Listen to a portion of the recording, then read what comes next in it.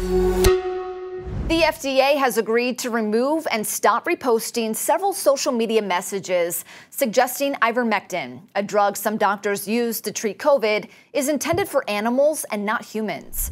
The move settles a lawsuit filed by 3 doctors who accused the agency of hurting their medical practices. The lawsuit targeted not only the FDA, but the Department of Health and Human Services. The case was initially dismissed, citing the FDA's sovereign immunity. However, the U.S. Court of Appeals for the Fifth Circuit overturned the ruling.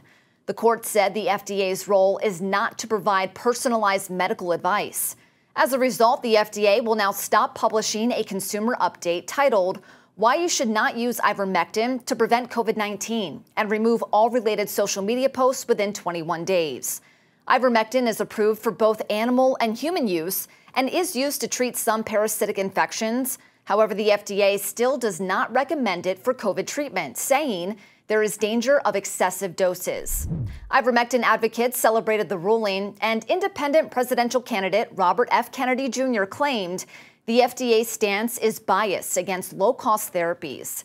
The FDA declined to comment on Kennedy's claims, but again said clinical trial data does not support ivermectin's use to treat COVID.